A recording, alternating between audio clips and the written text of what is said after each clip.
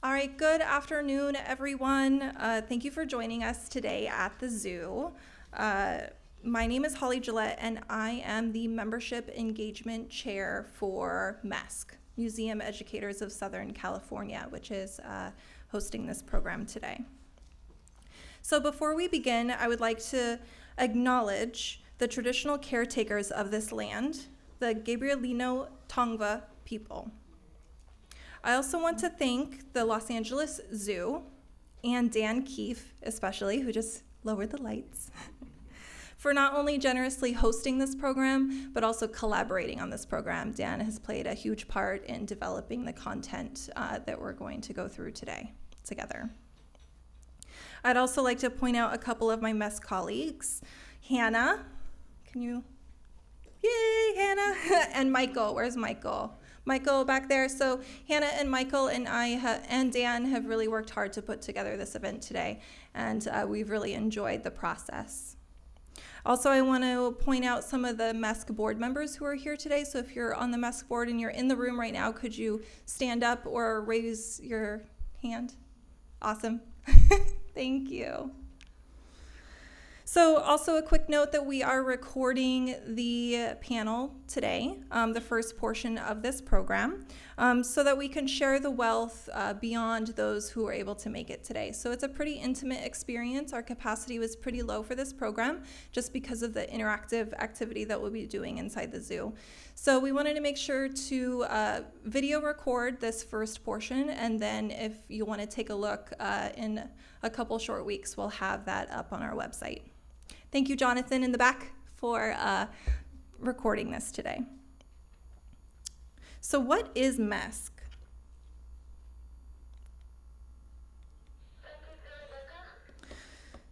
So we are an inclusive alliance of critically aware museum educators who cultivate and build strategic relationships rooted in sharing resources and encouraging experimentation that empowers the field.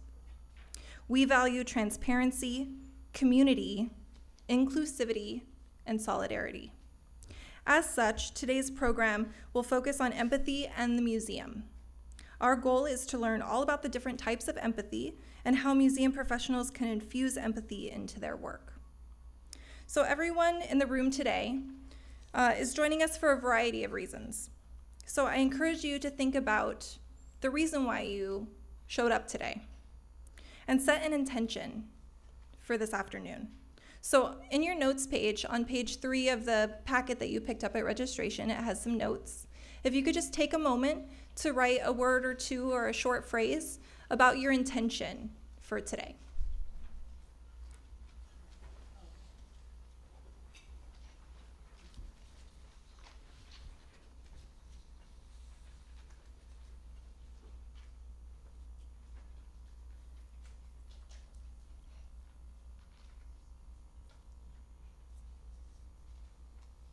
All right. So keep that in mind as we go through the day today. So what's actually happening? So first up, we have a really fantastic panel of speakers that'll be more of a dialogue and conversation about empathy and their work specifically. So we ask that you hold your questions actually to the last portion of the program, because we're going to have a lot of time for reflection at the end, and some of the panelists will stick around for the last hour of the program. After the panel, we'll have a short break where we have coffee and treats, and it's going to actually be down the hallway here in classroom B, and that is where this other portion of the program will be. So we'll have a short break for coffee and treats, and then we'll actually be going out into the zoo in the Winnick Family Children's Zoo. Then after that experience, then we'll come back and reflect. And then at the end of the day today, we actually are having a MESC community program. It's a program that we have monthly over at Golden Road Brewery, where we can continue the conversation. So it's a no-host happy hour. And so we hope you're able to join us to continue the conversation after the program. One of the other things that I wanted to mention is that we are giving away 3 memberships to MESC generously donated by an anonymous donor. And this is actually kicking us off for our Giving Tuesday campaign. So we have some flyers, so make sure you take one before you leave today about Giving Tuesday. So Giving Tuesday, we are hoping to raise money to help with programming such as this. One of the things that we really stand for with MESC is to give honorariums for all of our speakers to make sure that we're paid for the work that we do. And so that's something that we stand by with all of our programs. So your support on Giving Tuesday would be very helpful to MESC as the organization. All right, so without further ado, I'd like to introduce our panelists today. So first we have Dr. Veronica Alvarez, who is the Director of School and Teacher Programs at LACMA. You wanna go, hi? If you wanna stand up, come on up. If you wanna sit in your chair. Thank you. I know, it's a little intimate experience. It's kind of weird with the mic, right? Dan Keefe, who's the Director of Education here at the zoo, if you come join us. We also have Jordana Gessler, who's the Director of Education at the Los Angeles Museum of the Holocaust. And then we have Diana Terrazas, the Community Outreach Manager at the Autry Museum of the American West. And I'm actually going to hand over the mic to Veronica first. I should have put that slide up. They're lovely faces.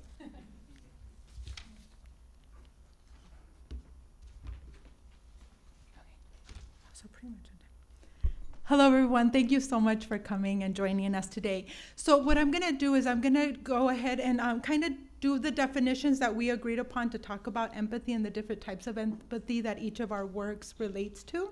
And then we're going to sit down for discussion, and I'm going to have a question for each of the panelists, and then have kind of a broader discussion with all of them. So again, we're going to go through definitions, and then each of us are going to address how we apply each of these empathies in our work and give examples from our work. Okay, so empathy. It's what we agreed upon and what we wanted to discuss is a simulated emotional state that relies on the ability to perceive, understand, and care about the experience or perspective of another person or animal. We are in a zoo after all. So that's like the basic definition of empathy that we wanted to address. And then, but there's different types of empathy related to each of those that I mentioned about perceiving, understanding, and caring. So the first one is affective empathy. And this is the ability to sense or sometimes experience the perceived emotions of another person or animal. So this is affective empathy, is that empathy, you know, when you're watching, and that's why I chose those slides, when you're watching a scary movie and you hear the music coming on and your heart starts to like pump, and then, or you know, or the woman's trying to run away from the scary guy and you're like in it with her, right? Or him, and you're in it and you're so caught up in the movie, so you're starting to empathize. And that's because when that happens, when we see somebody in a very emotional state, our brain starts to mirror that. And from their mirror neurons that happen in our brain. And so this is a learned behavior, and that's why you get that suspense and that heartful. And I was thinking, Julia right now was talking about, and this happens from infancy. If you worked, like I did in a child care center, if one baby starts to cry, several babies, they all start to cry. They're experiencing those mirror neurons, and they're seeing that somebody, hearing that somebody is in a different emotional state, so they respond. And Julia just gave me another example. I don't know if it happens with animals, but she said they were in the zoo and one goat started peeing, and then all the goats started peeing. So I was like, is that an example of animals exhibiting affective empathy? I don't know, Dan, do you have, not to put you on the spot, but I had the baby example from the research that I was doing about that. And I'm like, oh, maybe the goats are doing the same thing in a different capacity. So that's affective empathy. So that's the ability of like perceiving. Cognitive empathy is the one that we probably most relate to, or kind of walking in somebody else's shoes. That's usually like our go-to definition when we think of empathy. But it's the ability to understand experiences of others by imagining yourself in their space, in their reality. And this is why storytelling is so important in empathy, when you hear somebody else's story. And then obviously I use this, a mile in my shoes. If you've never heard of this museum, you literally walk a mile in someone's shoes and hear their story. So this is a museum that got stories of different people, and then you borrow their shoes, and then you take like kind of an audio tour, and you walk a mile in their shoes, and it's supposed to elicit empathy for that reason.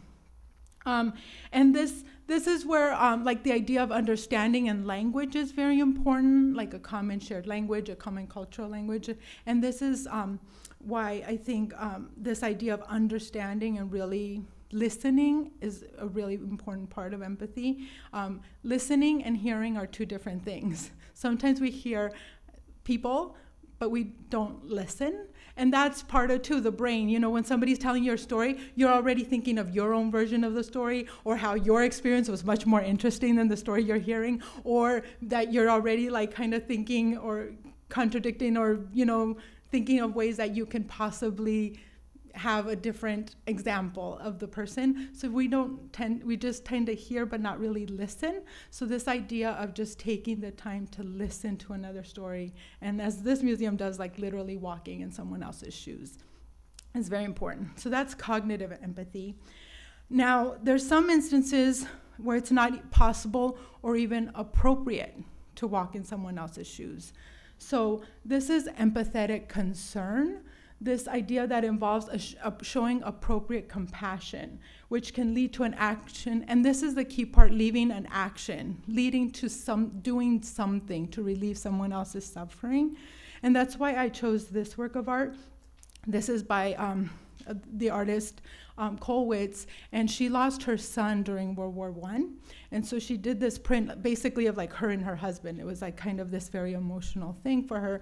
You know, like it's impossible and, like I said, inappropriate to try to think of somebody losing a child or a Holocaust survivor. We could never imagine the pain and suffering that they went through. So all you can do is show compassionate concern and take appropriate action, hopefully to educate yourself about the Holocaust and not deny it and things like that. So this part of it is empathetic concern. Again, just showing appropriate concern when it's impossible to walk in someone else's shoes or inappropriate. Historical empathy is the ability to understand and appreciate what was like from people who lived in the past. So this is based on, and this is what I use this photograph because this is kind of where my work came in. Laura's here. Laura and I did, Laura's in charge of our evenings for educators, and there's packets outside of the materials we developed, and we decided to focus on historical empathy. We have a collection in the museum that shows people from the past, like this migrant mother. And this is based on the research that was done by Crystal Bridges. Have you guys heard of the Crystal Bridges report? For those of you that haven't, Crystal Bridges is a museum. You know, like I think most museums want the luxury of being able to evaluate rigorously. Crystal Bridges was founded by one of the Waltons, so they have the money to be able to do rigorous and big scale evaluations. It's a museum in rural Arkansas, and it was awesome in the sense that they had the perfect control group. None of the kids nearby had ever been to a museum, so they hired the University of Arkansas to come in and do a big evaluation of the kids that were able to come to the museum for the first year and those kids that weren't able to. And so it's a huge study, 10,000 students, 489 teachers, and over 100 schools. And what they discovered is that kids actually retain a lot of information based on what they learned, and a lot of it was this idea of historical empathy. For example, and that's why I have the percent, 88% of the students that went, and then they talked to them, I think either a week or 2 weeks, after they visited the museum, and they were able to recall that these were abolitionists that were working industrially to get rid of the slave, that they were doing the sugar. They were doing sugar in order to get rid of the enslaved people, like in slavery here in the U.S. So they were able to recall that these were abolitionists really protesting against the enslavement of people. They were, similarly, 82% of the students were able to recall that Rosie the Riveter dealt with women going into the workforce, and they were able to relate to that. So, and then this is the report that came out. So one of the things that these are the several key things that happened with that report. They said that they were able to improve students' critical thinking, historical empathy, which is obviously the one we're focusing on, tolerance, and the interest in art museums. They expressed an interest that they wanted to come back to the museum to see these works of art and be able to talk about them with their families. So as you mentioned, this is all schools. Rural schools is the one with the slashes, and then high poverty schools is a black area. And in all of those areas, those increased by more than 0.15 standard deviation for historical empathy. So that's what we did in our program. So this lesson actually isn't in the program that we developed, but it's based on the research we were doing on the Crystal Bridges report, that looking at photographs of people in the past increased students' historical empathy. So we looked at several photographs. We were able to pull some out from our collection. And so during our program, we talked about this migrant mother and the fact, so, just like I think what a lot of you guys did, we pull it out, we have a critical discussion about it, we give people an opportunity to look at the photograph, discuss what they're seeing, and have a dialogue and conversation of what they're seeing. And with this, we talked about the fact that this is a pea picker. She would live during the Great Depression, a Dorothea Lange photograph that caused the government actually to go and give food to these poor migrant people, because once people learned of her story that her and her whole family of kids went to pick peas and the crop had failed.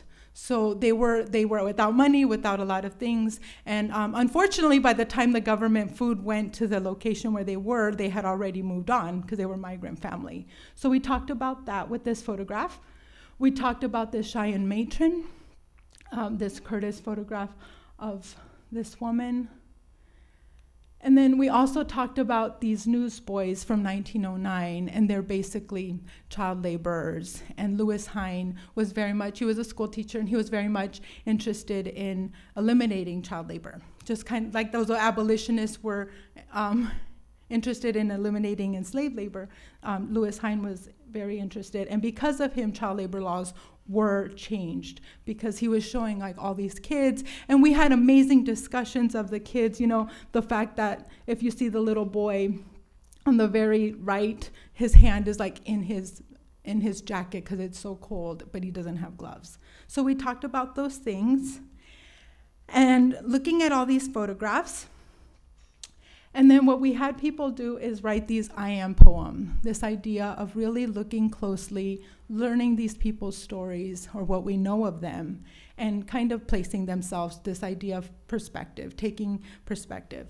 So what I decided to do instead was just basically read some of the poems that were produced by looking at the photograph. So I'm going to talk about the Cheyenne mother. This poem was written about her after a lengthy discussion about this photograph. So this is somebody's poem. I am uncertain of the future. I see doors of opportunity closing. I hear the cries of my children, yet I feel alone. I pretend everything is going to be fine. I wonder inside if I can fool myself. I want to give them a better chance. I say this will pass. I hope they believe me. I dream of endless possibilities. So that was about the Cheyenne mother. Every time I do this activity, people's poems are so moving and touching, and I need to bring Kleenex after everyone. And then this is another poem that was written about the migrant mother, the pea picker, Florence Owens. I am not sure how long we can endure. I see a long road ahead of us. I hear the silence of my loud thoughts of despair. I feel the pain of my children's anguish. I pretend that my silence will give them strength. I wonder when there will be time for comfort. I want my children to have a better life and be happy. I say nothing just feeling the desperation. I hope things will change soon. I dream of a better life for all.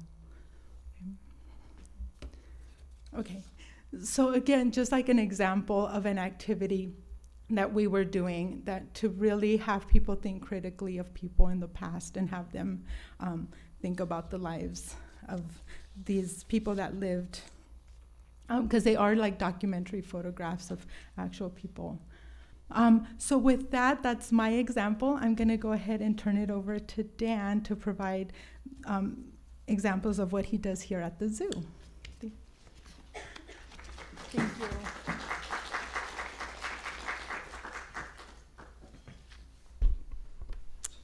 Hi.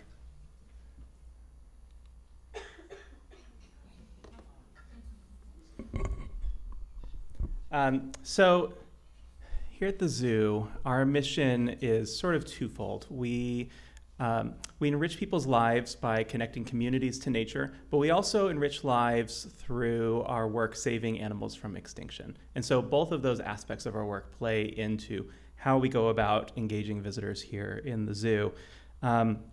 In education specifically, we have a number of visitor outcomes that we are always trying to achieve based on what program we're doing. They include things like feeling welcome in nature and at the zoo, growing nature literacy, but then feeling empathy for animals and nature is one of our high-level outcomes that a lot of our programs fit into. And I should say that a lot of the work and practices that we've developed have come from a consortium of zoos and aquariums in Seattle, the Seattle Aquarium, the Woodland Park Zoo, the Point Defiance Zoo, and Aquarium, who have been doing a lot of research into how to grow empathy for wildlife and what the implications are for that. And one of the things that research shows us is that people who feel empathy for animals are more likely to take conservation actions. And so that's an important part of that saving animals from extinction work that we want to be doing here.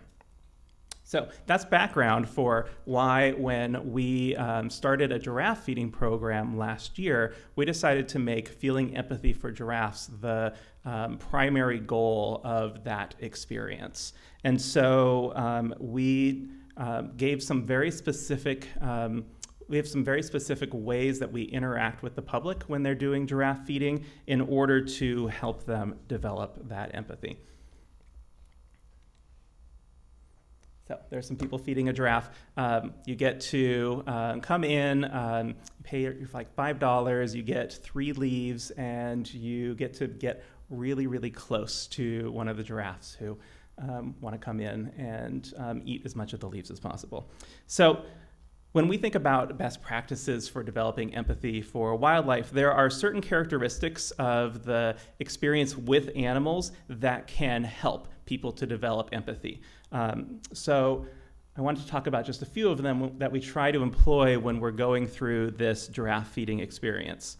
One is making sure that people are seeing the agency of the animal. So that means that the animal is making its own decisions.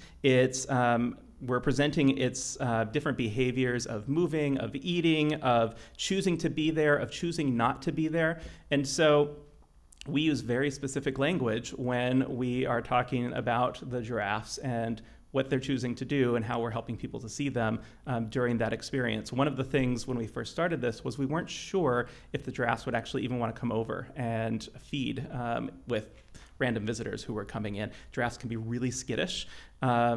Luckily, giraffes also are like to eat a lot too, so that was a bigger motivation for them. But we were very careful not to say we are training the giraffes to come and do this, but that we are giving them a choice, and we're trying to make them feel comfortable, but they are making that choice about whether they're coming over or whether they're not coming over. We also know that continuity is important, so just the more time you spend with an animal, the more likely you are to develop empathy for it. It's a customer service thing, but it's an empathy thing too, and so we very specifically give instructions when we're doing this facilitation that you're not rushing people through the experience. It doesn't matter if it's a busy day or not a busy day. We want people to have that time to get really close to the animals. We know that another factor is this idea of coherence. So seeing an animal as a whole. It's one of the reasons why it's a lot easier to feel empathy for an animal like a chimpanzee or a giraffe than, say, a barnacle, because you don't really understand where a barnacle's face is or where its feet or legs are. With the giraffe, you definitely can see that, and you can see how close people are getting to the giraffe in order to really get a sense of the animal. And then the other thing is how we frame it. And so we actually think pronouns are really important. We refer to the giraffes as he or she, not it. We talk about the giraffes' individual preferences and what they like and what they don't like, because they are individuals, as opposed to referring to giraffes just like as a species, and this is something that all giraffes do, because having that individual connection with animals is something that can help to engender empathy as well. So I think the thing I will close with, and this is very much a zoo concern and not other fields, although I think there might be some interesting connections, is there's always a concern in the zoo field about anthropomorphizing an animal. And so there is a difference between feeling empathy for an animal and anthropomorphizing it. And it speaks to those definitions that Veronica was talking about, where we want to understand what an animal's needs are, what an animal's wants are, but it's from an animal's perspective. And when we anthropomorphize an animal, we are putting our human emotions on the animal. And so that is not empathy, obviously, because you're not taking the other entity's perspective into account. But it's been a really important distinction for us to make as we go through this process of figuring out how to help people feel empathy for animals. So that's our giraffe feeding experience. And then I will turn it over.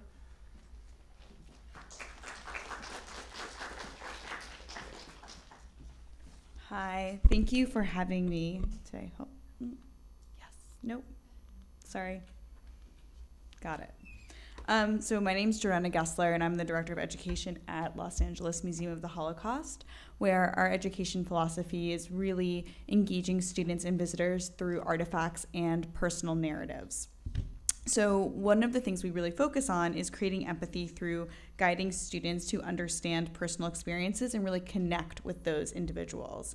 We try not to shock the students when they come to the museum. This can be an extremely heavy history and sometimes traumatic, has some moments that could trigger people, can really traumatize actually people if it's not handled with care. So instead of having students, I think it was mentioned earlier, like imagine themselves in these extreme experiences, we bring the history to life through describing the individual people and making it about those people who experienced it. And one of the best examples that I think we should mention is that at the museum we have a replica of a cattle car. And cattle cars were used to deport people. They were packed into them. They were treated in really horrible, horrific, gruesome situations. And, you know, instead of closing the doors, forcing everybody to stand together in darkness, which could be too heavy and really shock people into the wrong sort of empathy, we want to describe the experience that people went through. So we would share a story. And there's this one Holocaust survivor named Betty Cohen who, when she was being deported with her family, she was about 20 years old, they didn't know where they were going, and her father comes over to her and says, "We don't know where we're going. We have an idea that it's somewhere not good, and I really think that you should go and speak with your mother and spend some time with her and say goodbye." And this was the last time she ever saw her parents. And so sharing the story and describing the feelings or emotions that Betty would have in that moment allows students the space to really form empathy and think about these individuals and what they experienced during the Holocaust. So more of a descriptive notion in education. And we really want to guide the students and guide the people. And we take a lot of breaks in time to speak about what are the students thinking, what are they feeling, what are they hoping. We want to stop and reflect with students so that they can develop an appropriate emotional response to what's happening. And also based on the age of students, we'll take them into specific galleries, not all the galleries, to really prepare them as they get older to come back again and build on that foundation of learning. And you can see in our gallery space, we have a lot of photographs and artifacts and not a lot of text. So we really want to bring the students into the gallery space and describe and discuss and analyze and look at what we see. And we want the artifacts to represent individual people. So on the right hand of the screen, we have Joseph Alexander. He's a 96-year-old Auschwitz survivor from Poland, and he is standing next to his identity cards. And what does an identity card mean to a person? Why do they need it? We speak with students, what do you think is in this case? Oh, it's an identity card. And something interesting about Joe is after he survived the Holocaust and learned that his brother had perished, he actually adopted his brother's name. So his name, Joseph, was his brother's name. And what does that mean? How does that change someone's identity? One of the documents in this case is also a driver's license, which Joe got at liberation. He was liberated at Dachau, Germany, by American troops, and he decided to get a driver's license so that he could drive all over Germany and to see if any of his relatives had survived and collect information.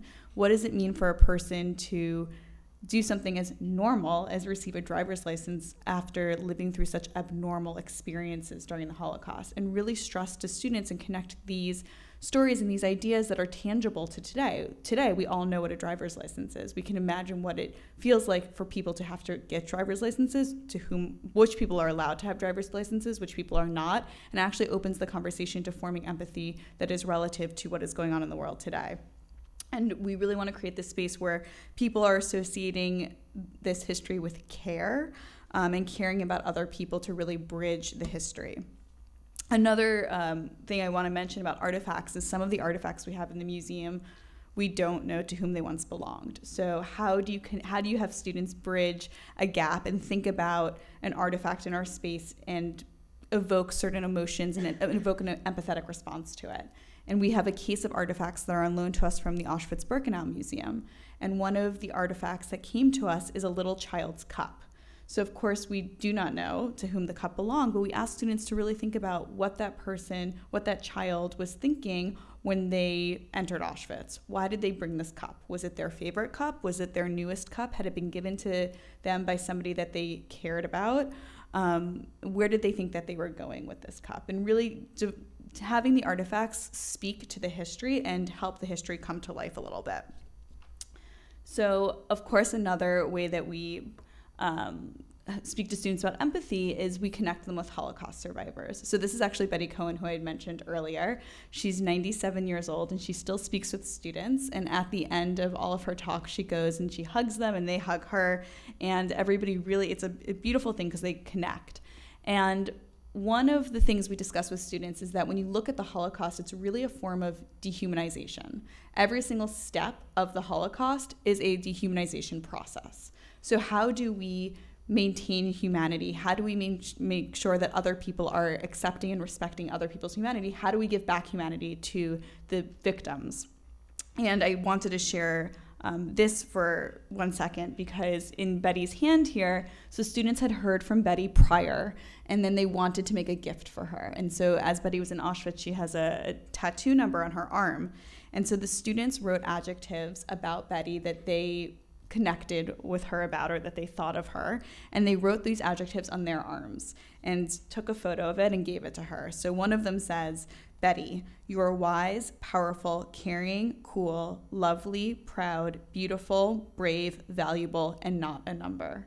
And really having students think about these statistics or this history or these victims as individuals and as people in order to create a more empathetic response. And one of our outcomes that we really strive to reach is we want students to have a greater understanding of social justice and community responsibility. We want them to be more respectful and more accepting. And one of the ways that we try to capture this is always, I think, the biggest obstacle, or at least for us in the museum, is how do you see the long-term impact on that? So we send out a ton of surveys. We try to collect a lot of feedback from students. And actually recently I just checked that 89.5% of teachers said that they saw they agreed or strongly agreed with the statement that they saw their students having a greater understanding of social responsibility. And that's really what we're striving for, because of course, as we all do here, we believe that museums and history can really inspire a more dignified world, and we want to create a space where students can do that. So thank you. And I'm going to turn it over to our last presenter now.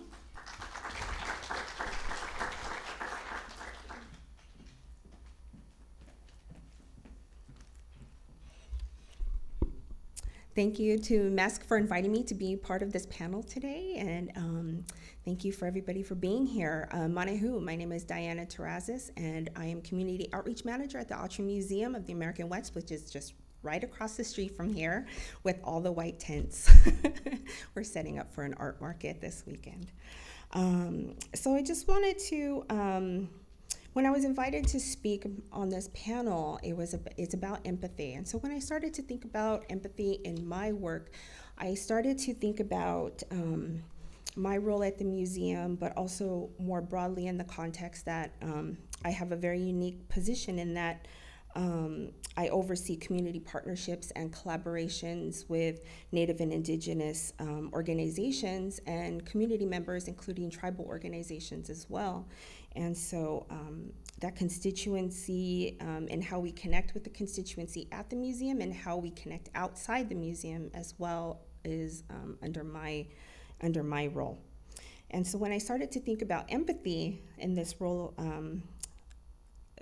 I started to think about really was this worldview of we are all related.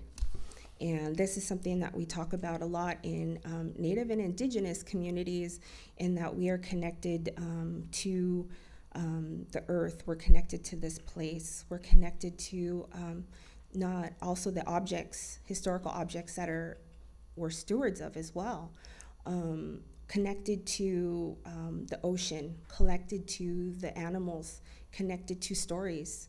We're related to animals. We're related to a lot of kind of empathetic is natural to us in some way, deeply rooted in traditions. And so I started to think about that some more and how it's related to our work back at the museum. And one of the things is looking at the plants that we have growing outside of the museum in a new native plant garden. Shouldn't call it new, it's been there 2 years. But how we speak about the plants as well as relatives. I know a lot of the museum educators, they do a lot of work in that garden, and it's a teaching garden. And then we worked in consultation with tribal communities, ethnobotanists, cultural educators, and we brought them out to do consultation. But we considered not only consultants, but partners. And that was a real important in that. And also challenged the way we thought about the plants, especially native plants to California, and our relationship as people to the plants, and how the people need plants, but also how the plants need the people as well. And so that really resonates with a lot of signage that we see at the museum, and especially in the gardens, and how we work with different community members, especially like the Gabrielino Tongfa community, who are very active with the museum. And so another thing is I was thinking about was some of the drop-in chats that we have at the museum, and ways in which we're bringing community in to have a dialogue, first-person dialogue with the public, to amplify those stories from peoples who may not necessarily feel like they have a voice, or people that may feel like they're invisible. So it's an opportunity for the people to come in, share their stories with the public as well. And that seems like a really powerful thing. It's been very positive for us. One of the things that I did in September was, for the closing of what we had, was the life and work of Mabel McKay. And it was a wonderful exhibition. It was highlighting the first solo exhibition about a California Native woman in the museum. And Mabel McKay was a well-known doctor. She was a basket weaver. She was actually the last doctor of her tribe. She was from Cache Creek, Pomo, which is Northern California. And she was an activist. She had a multi-faceted life. You know, she lived an extraordinary life, a lot of people would say, and she did. And she was fluent in her language as well. So one of the things that we did was we brought her relatives, for the closing of the exhibition, we brought her relatives to come out. And 3 of her relatives, one of them was a master basket weaver who was mentored under her. The other one was a ethnobotanist, kind of like a medicine woman in some way, but I don't want to say medicine woman. She was just like a really in tune with the plants, but she was mentored by Mabel. And the other one was her son. And so we had we had it set up so that each individual person can come in and really, really share what her story was about.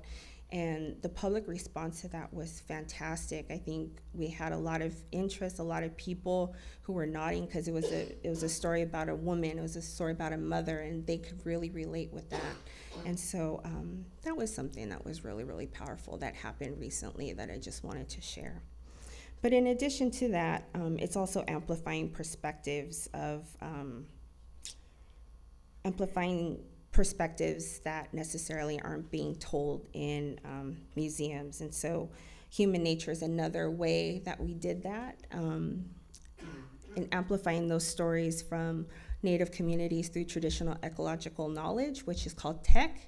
And so that was a great way of highlighting that story, that interconnectedness, that idea that it's community-centered, it's not individually centered, that this impacts a broader community, not just individuals. And so it highlights the traditional knowledge coming from California tribal communities for the public. And so that was a really, really great exhibition. It's a permanent exhibition as well. So that was another thing of when I thought of we are all related and amplifying those stories. So it's connecting people with stories firsthand and different ways of doing that. But also I wanted to talk about, and I know Veronica had mentioned it, was the listening. And when I talk with different museum staff, I'm not necessarily on the ground floor, but I do talk with a number of museum staff regarding when you do bring in community members to share that it's a gift, that you are hearing. Some of the knowledge is communal knowledge. Some of it has been passed down from generation to generation, and they're sharing it with you, and that's a real, real gift. And so that's something that is really powerful. It's listening. People may hear, but it's listening, and really, really just that's something that I do advocate for back at the museum. And also face-to-face conversations, that just face-to-face conversations speak volumes. Also inviting, we have a lot of different people that come through. We had a visit from the Maori. We have a number of different folks that do come in and visit. So we do arrange for different museum staff to come and meet and to greet some of our visitors. And so we make that happen, and it's a great way where we can bring staff as well as community members and have those dialogues and sharing what their work is about, but also what our work is, and kind of seeing if we can collaborate, but also too, it's humanizing the story in some way. It's bringing those stories to each other. And so that's something that we do, but also a lot of the relationships and a lot of things are over time, and so we don't rush things. Things are always, I guess, building empathy takes time. Building those relationships takes time. It's not on a time schedule, and so patience, I always teach patience. Time will come. But I wanted to just to share those with you today. Okay, thank you.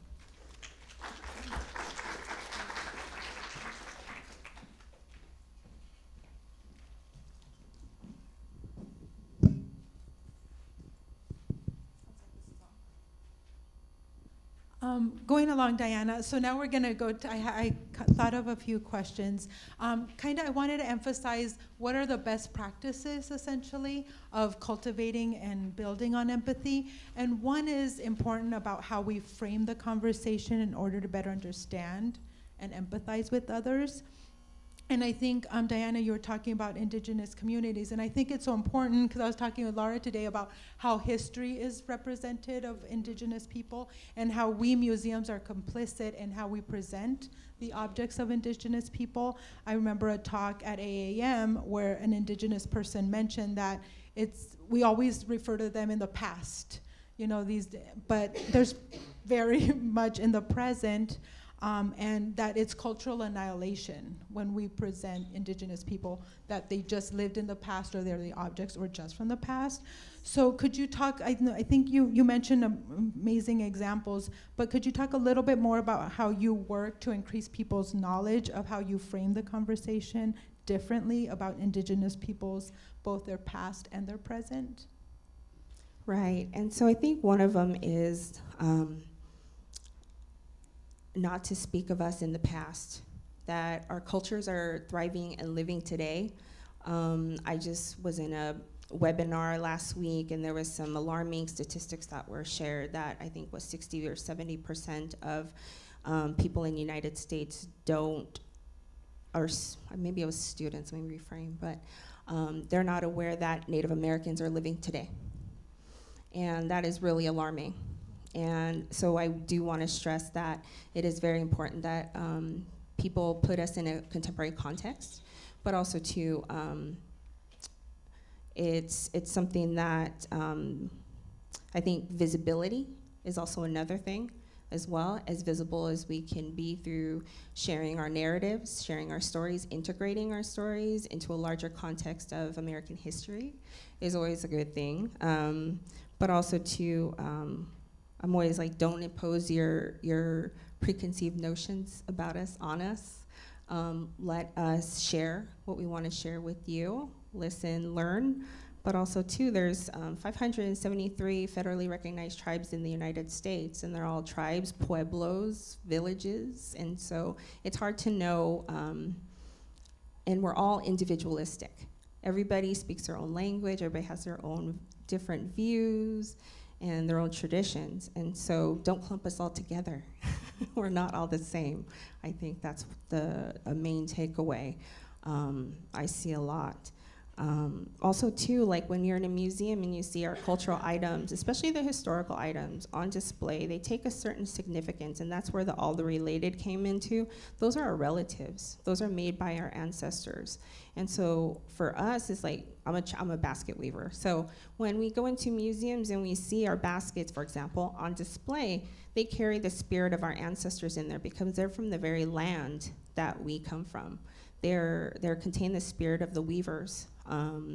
They're not only history, but it's a living history. It's a living culture. And so we do practice a lot of the things that we did before, but we honor our past, but we're contemporary people. And so I think amplifying that a lot, you know, I know everybody's in museums, so please do your due diligence.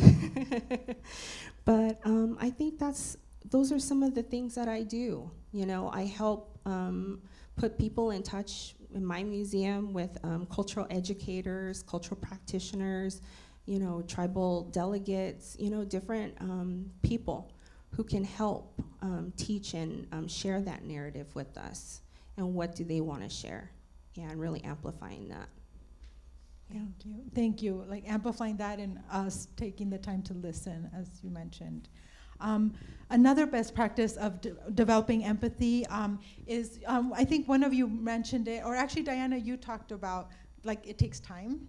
And one is take time to develop relationships. And Dan, you talked about this a little bit, that having role models that are very invested in conservation or taking care of animals, that kids tend to do that if they have a role model. However, we're in informal institutions for the most part, and we often don't have the luxury of developing those relationships that take all that time. Can you tell us about how you approach this idea of using role models to develop empathy? Yeah, so one of the things that we have done in our educational programming is we've shifted away from the traditional mommy and me style classes and moved to family classes. And so the things that we offer are for families to come together and learn together, and that way kids can see their parents, and the parents can be role models in that case. So engaging entire groups, whether we're doing it in a program or we're just interacting with visitors out in the zoo, is an important part of our practice. The other is really that instead of we are transitioning a lot of our sort of talks and information presentation to skill building. And so when we are engaging with these families, we want to give them things that they can do after we stop engaging with them, because we know it is only going to be a few minutes. And so we have done things like create stations out in the zoo that are timed, like our talks used to, continue to be. But it's a place where families can come and learn how to look at an animal and practice doing it with that particular animal, but then take those skills and be able to go to other parts in the zoo and continue doing that work. So giving them the ability to practice and continue practicing even when we're not engaging them is another important part of the way that we're doing that. Jordana, this one is for you. Going along with what Dan just said about direct contact and direct experience is another very important and critical and basically the starting point of developing care and empathy for others. And as you guys can imagine, spending time with people that are different or people that have different experiences is critically important. You obviously showed very important and powerful examples, but why is it so important to you to provide experiences with Holocaust survivors? Because they're having to share such devastating stories and kind of putting themselves out there. So why do you think it is so important?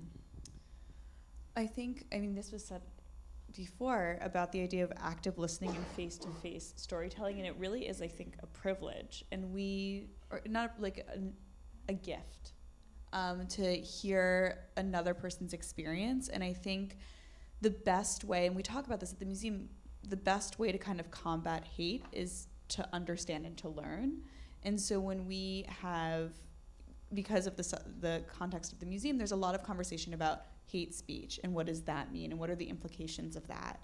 What does it lead to? What is the ripple effect? And to bring together groups of people who are of different ages, of different backgrounds, to hear from somebody who is north of 83 years old and speaks with an accent from Eastern Europe or Western Europe, it really, I think, breaks down those barriers and those stereotypes and those ideas. And for many survivors, it is difficult, uncomfortable for them to share, and we don't ever ask or push people to do more than they're comfortable doing. But I do think actually at the end of it, some of them leave saying that they got more out of it, they feel, than even the students did.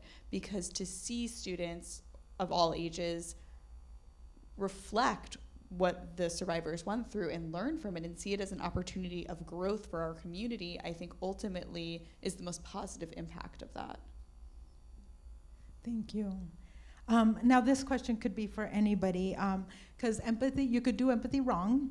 And some of you addressed that. Jordana, you talked about triggering. Some things are so devastating that it triggers somebody and they just shut down and are not willing to listen anymore and are incapable of understanding.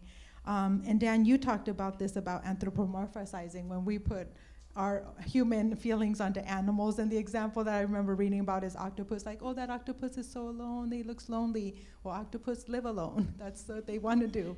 And so there's problems when we try to do that. So how do you, or what do you think our role as educators is in addressing these barriers, obstacles, misunderstandings when it comes with dealing with empathy?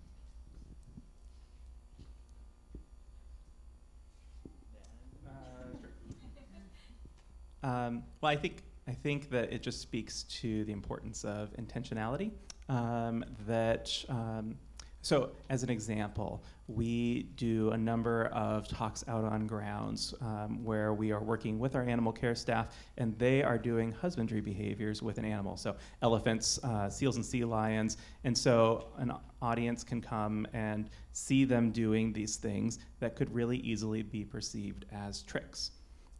And if we're perceiving them as tricks, we're taking away agency from the animal, and we're losing empathy in that case. And so we have had to very intentionally use language that speaks to animals making choices when they're doing these things, doesn't use the language of tricks and coercion, but it's about being really purposeful in how we describe the various aspects that are out in the zoo that you might not think are negative, but if you're not kind of being thoughtful about it, can actually turn into a counterproductive experience for the visitors, even though it's something interesting and exciting that they're getting to see. I guess I would just add, always humanizing the history.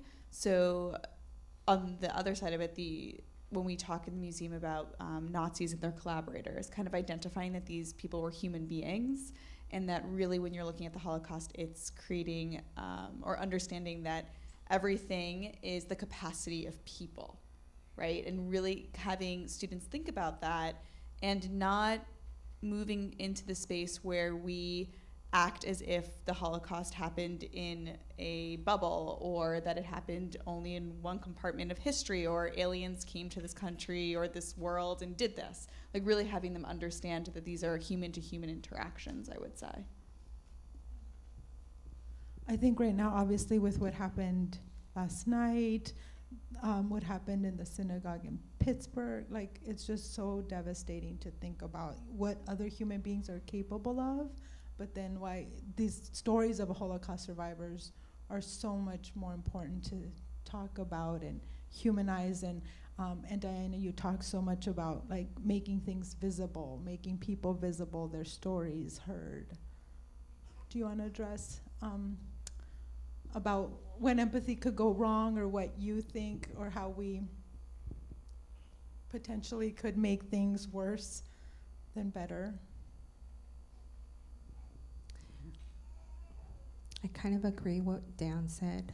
I mean, there's just, I haven't experienced anything, like, it's gone completely opposite than what my intention was, but it is kind of similar to what Dan had said. Yeah. Thank you. I think we're wrapping up time unless wrap it up, and then I did.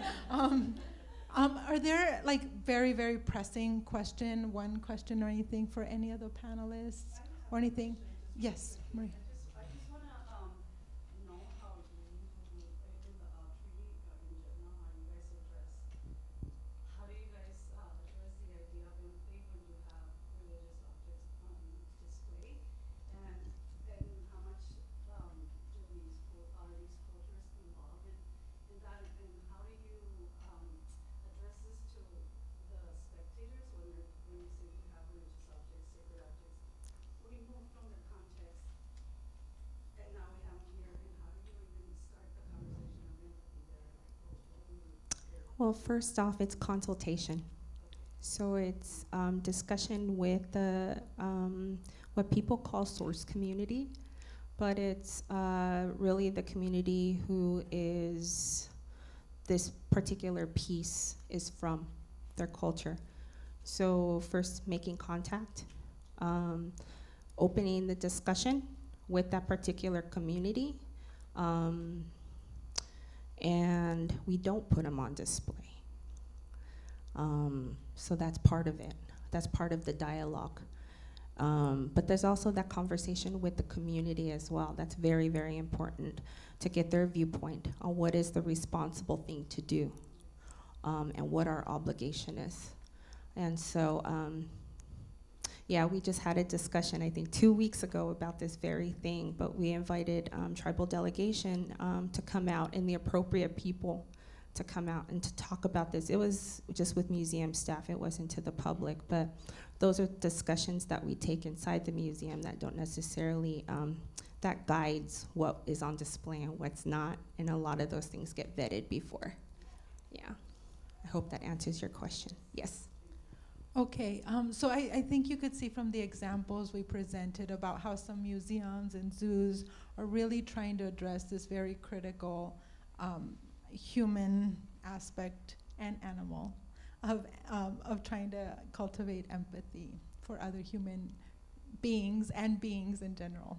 So thank you for this part.